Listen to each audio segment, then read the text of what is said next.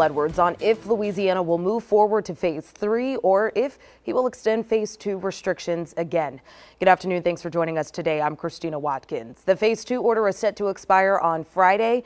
This all comes as the latest COVID-19 numbers show more than 1,500 new cases reported today. Important to note here, the Department of Health says this includes a backlog of 690 cases reported to the state, and those backlog of tests come from August 6th to September 4th. Cases now stand at more than 154,000, and in the last day, 15 more people died. Our case count now with deaths is at 4,970. Right now, 782 patients are in the hospital and 123 patients